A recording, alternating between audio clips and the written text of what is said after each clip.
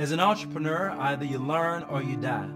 Constantly listening to, embracing, and learning from your customers what they need, what they want from you, what other services or products you can provide for them. The best entrepreneurs we've ever met or worked with are constantly learning on the job every day, not from a school book and not from a classroom, but from the people that are walking in and out of their businesses and in and out of their lives every day, soaking it up like a sponge, and you ought to do the same.